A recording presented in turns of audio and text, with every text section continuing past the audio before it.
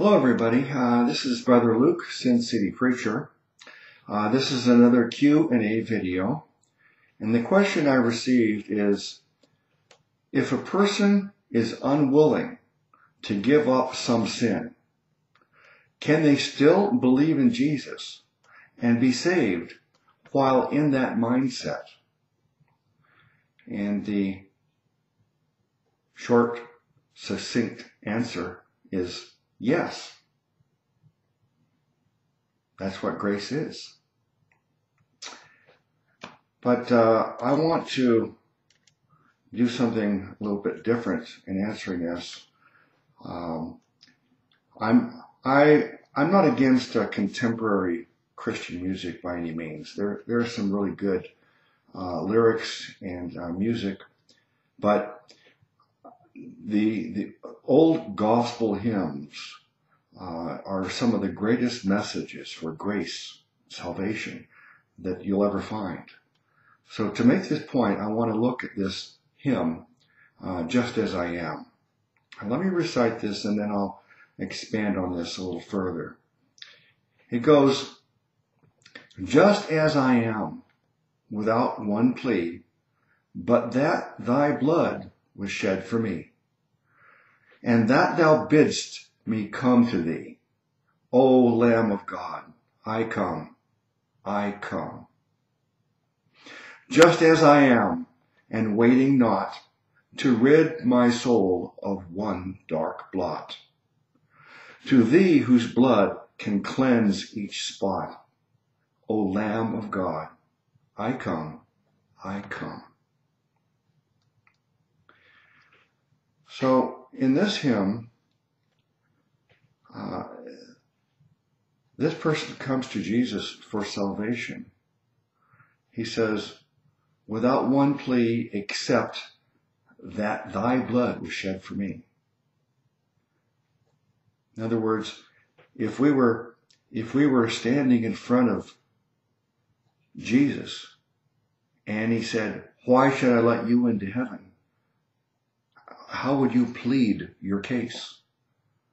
Would you make the plea and try to be justified by your religion, your religious activities, your good life that you've led, your personal merit?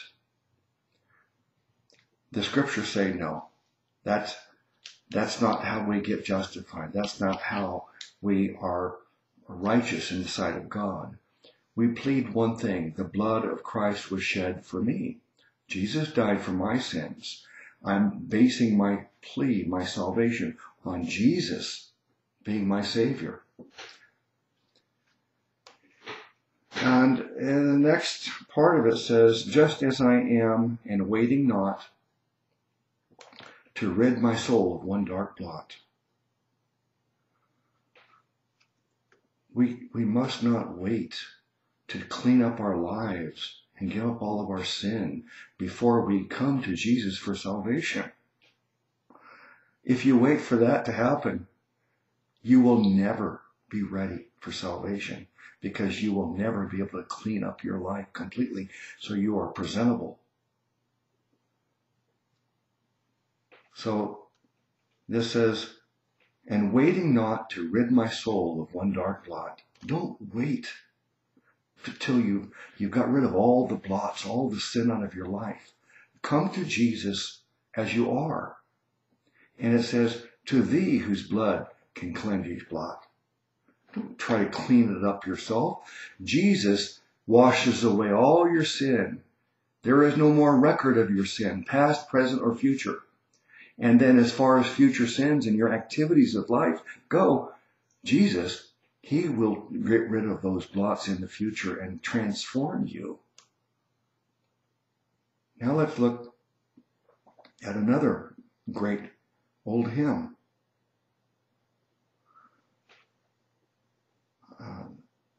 Not the labor of my hands can fulfill thy law's demands. Could my zeal no respite know? Could my tears forever flow? All for sin could not atone. Thou must save, and thou alone.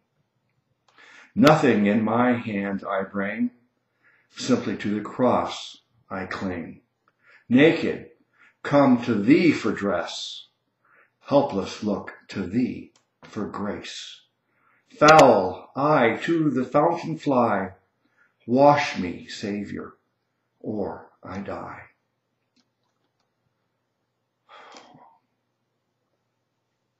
Let's start from the beginning. Not the labor of my hands can fulfill thy law's demands. It certainly agrees with Scripture that it's not by our works we're saved. There's nothing we can do to satisfy the demands of the law. We all fall short of the glory of God. We have to understand that we're helpless to make ourselves righteous. Could my zeal no respite know? Could my tears forever flow? In other words, you could be full of zeal. You could be full of tears and contrition.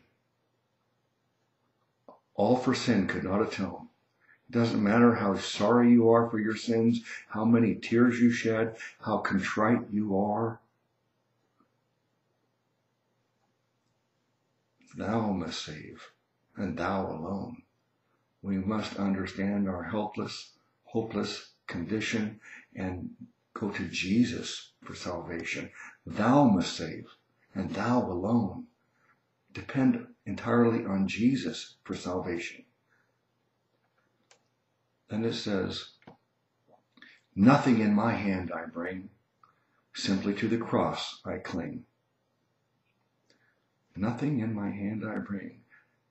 In other words, God says, why should I let you into heaven and you bring him a resume, a record of your life? Look at, Lord, didn't we do all of these things in your name? And then he says, depart from me, worker of iniquity. I never knew you.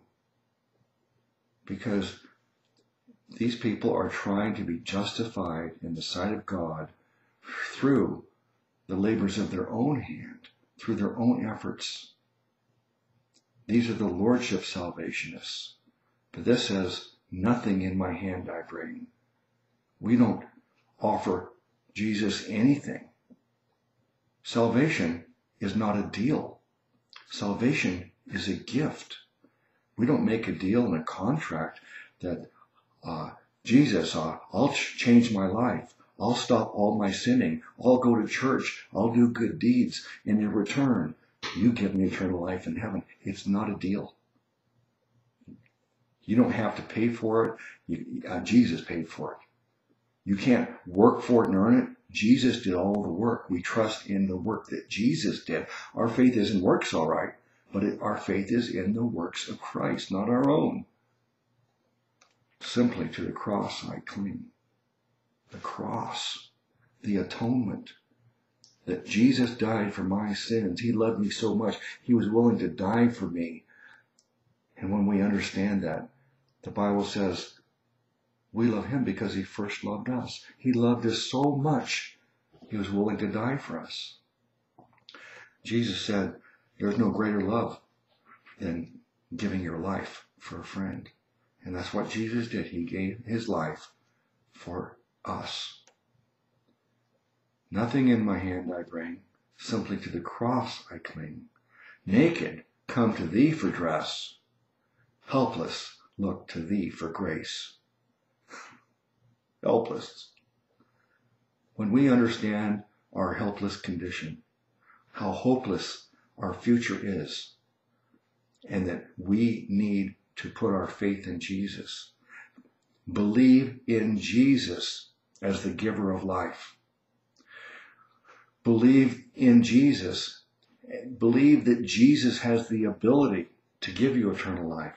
Believe that Jesus is faithful and does give eternal life to all those who come to him for it. Helpless, look to thee for grace. Foul, I to the fountain fly. Wash me, Savior, or I die. Foul. We don't try to clean up ourselves, blot out all of our sins ourselves, wash ourselves clean. No, instead, we come just as we are, foul sinners in need of the Savior. Wash me, Savior, or I die. That's right. The Bible says the wages of sin is death, but the gift of God is eternal life through Jesus Christ our Lord. Wash me, Savior, or I die. That's our choice. Die or live forever because of your faith in Jesus Christ. Now, I know these words are simply the words of a hymn, but they're all based upon what the scriptures say, and they're beautifully stated. But the thing that we have to understand is that we need to trust Jesus to do the saving. We don't need to build up a resume to present to him before he is willing to save us. We just trust that he will save us because he loves us and died for our sins. He gives eternal life to everyone who believes in him for it. Trust Jesus to do the saving. Now, as far as your future sins, will you trust the Holy Spirit to do the transforming? This is a big fault I find in many professing Christians who want to require that people change their lives to get saved, or change their lives to keep their salvation, or they must change their lives to prove they're saved. No, salvation is not because of our effort, it's because of Jesus' efforts. And sanctification, transforming and growing into a mature child of God over a lifetime, that's not our work either. It's the work of the Holy Spirit. So trust Jesus to do the saving. Trust the Holy Spirit to do the transforming. So, brother, your question was, if a person is unwilling to give up some sin, can they still believe in Jesus and be saved while in that mindset? And of course, the answer is yes. And now I'm going to give you a real life example. I've mentioned this person numerous times in my other videos. He's my best friend here in Las Vegas. His name is Tony. Tony was an agnostic, and he was actually quite angry with religion, particularly angry with the priests molesting children in Roman Catholicism, and he was cynical. And over the period of several years, witnessing to him and giving him evidence to prove that the Bible is true and that Jesus is our Savior God, he finally reached the point where he believed it all. But he was under the wrong impression that he had to first change his life in order to receive eternal life. And that held him back. And he resisted because there was some sin that he really loved. And he didn't want to give it up.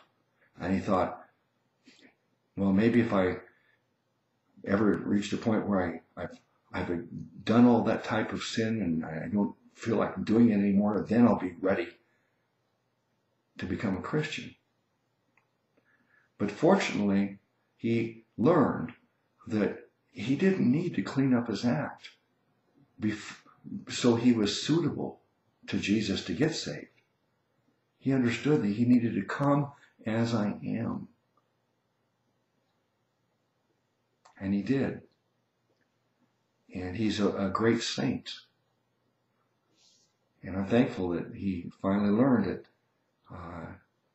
he could become a Christian, and then Jesus would do the changing. And you know what Jesus did? The Holy Spirit of Jesus Christ living inside Tony transformed him and changed his desires. And it was very soon after that the desires for that particular sin were taken away. And he doesn't struggle with it. So, don't think you have to repent of your sins and change your life and make a deal with Jesus that you're going to change and give up all your sins so that you are acceptable before you can get saved. Come as you are. So I hope this message is helpful to everyone, and bless you all in the name of our great Savior God, Jesus Christ.